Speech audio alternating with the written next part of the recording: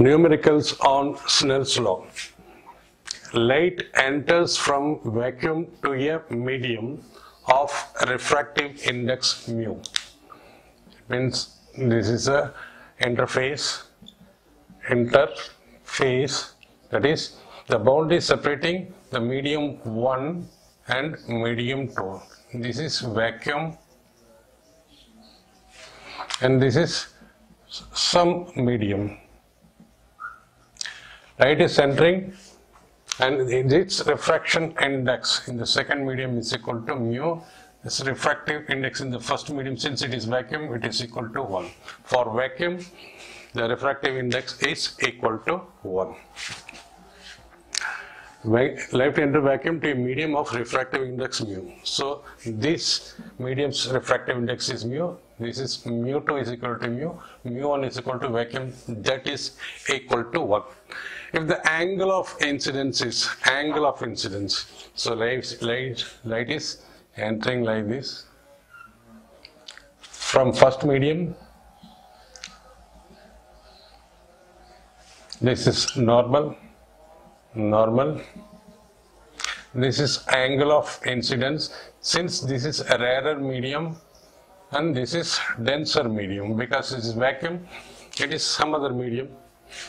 So vacuum has got only refractive index equal to 1. Rest of the medium, the refractive index will be greater than 1. And after suffering refraction, it will bend towards the normal.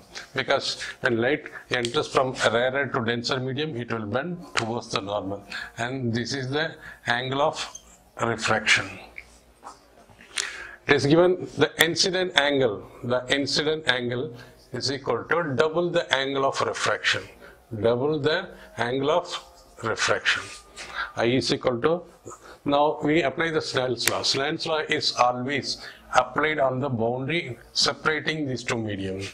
That is, refractive index of this medium multiplied by sine of this angle is equal to refractive index of the second medium and sine of this angle. That is, you can say mu1 into sine of I is equal to mu2 into sine of R.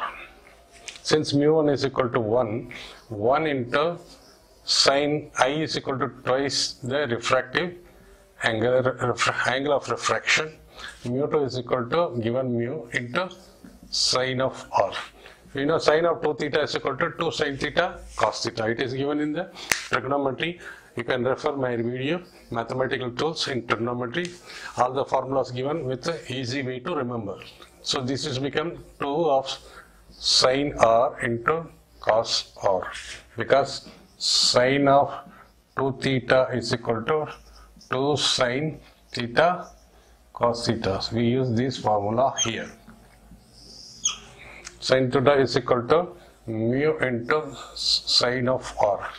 Cancel this, and cos of R is equal to mu by 2. Since cos of R is we are asked to find the angle of refraction. This is angle of refraction.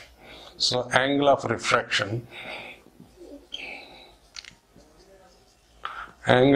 refraction is equal to R, this angle. The angle made by the refractory with normal is equal to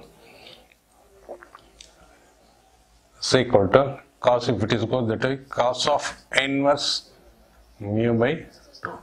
This is the angle made by the refractive angle. When it is given, the incident angle is double the angle of refraction. Monochromatic light falls at an angle of incidence I on a slab of refractive index mu. If reflected and refracted rays are mutually perpendicular, find the relation between refractive index and the angle of incidence. This is the interface, and light is entering like this, and entering the second medium. First medium, the second medium, the refractive index is equal to mu. First vacuum, first medium is vacuum, so its refractive index will be 1. And with respect to normal, it makes an angle of incidence. It is also refracted like this, reflected like this. This is incident ray, this is reflected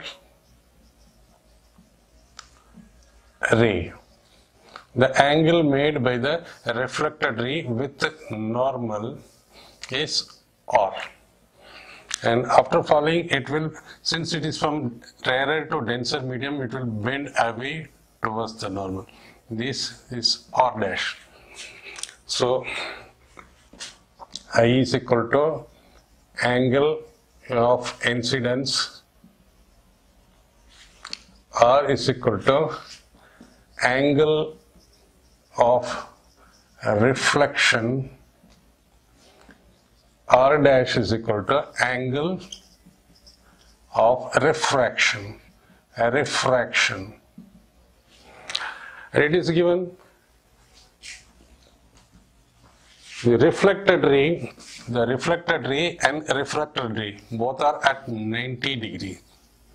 90 degree. It means you can say from here, this is reflected ray, this is refracted ray, both are at 90 degree, and this is R dash, and this is R. Since for reflection, angle of incidence is equal to angle of reflection. For reflection, by law of reflection, I is equal to R. Then this is the total degree is 180 degree.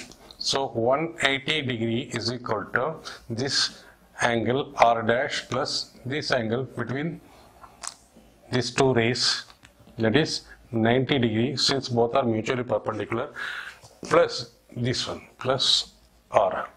R dash is equal to 180 minus 90 minus R is equal to 90 minus R. Now we will apply, this is some other medium, this is vacuum. When we apply Snell's law on the boundary, that is refractive index of first medium into sine of this angle is equal to refractive index of the second medium and sine of this angle. That is, we can write mu1 into sine of I is equal to mu2 into sine of R dash. Angle of refraction, mu1 is equal to 1 into sine I is equal to mu2 into sine of R dash is equal to 90 minus R. So already the sine of 90 minus R, refer trigonometry, my videos on mathematical tools. 90 comes mean this will, sine will become cos, and the angle comes as it is first quadrant, this will be plus. So this is equal to mu, because mu2 is equal to mu. R sine I is equal to mu into cos I, or tan I is equal to mu. So angle of incidence is equal to tan of inverse tan of mu and I, that is angle of incidence is equal to inverse tan inverse of refractive index of the second medium.